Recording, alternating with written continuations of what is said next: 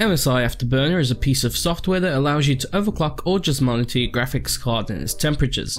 You can set it to automatically adjust the speed of your fan when it reaches a specific temperature.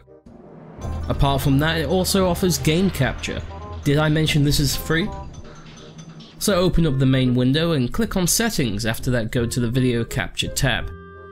From here you can set the video capture hotkey, what kind of compression to use, as well as the quality, which 90% seems good enough to me.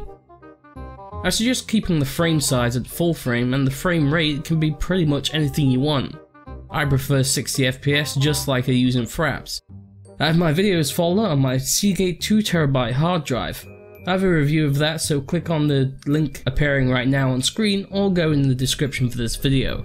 Keep the multi-threading to automatic and leave everything unchecked. Make sure the audio source is set to auto select, and make sure the downmix multi-channel audio to stereo is enabled, and that stereo rip is selected from the drop-down.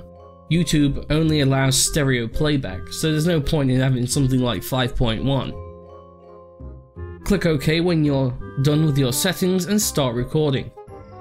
I'm not sure what the reason may be, but there is some stuttering here and there when recording, at least for me, where Fraps doesn't tend to do that. Still, for free, I have to recommend MSI Afterburner. I hope you enjoyed this video. Until next time, thank you for watching, and goodbye.